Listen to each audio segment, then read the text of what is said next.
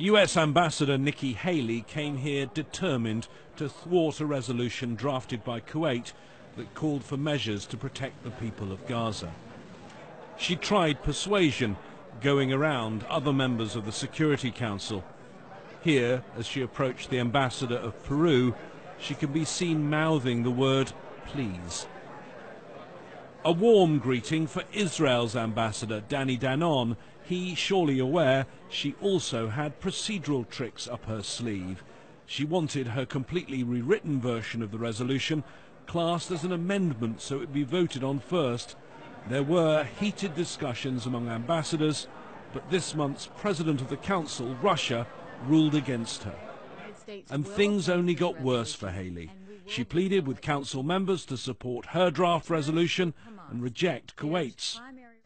We strongly encourage this council to vote against Kuwait's resolution and acknowledge the concerns of Hamas by voting for the U.S. resolution. Each of you have a choice. You either support Hamas or not. This vote will tell the story. But the story that unfolded was not the one Haley wanted.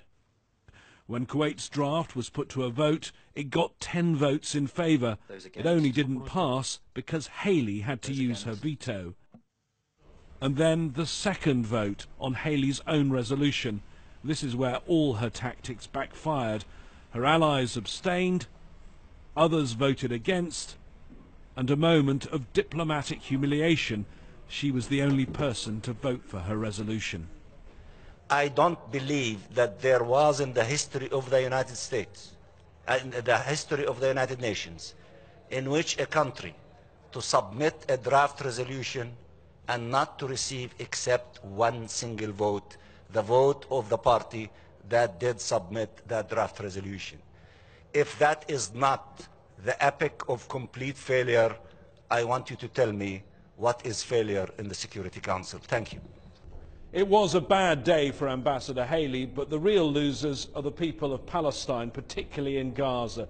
With the Security Council divided and deadlocked, there is no end to their misery in sight.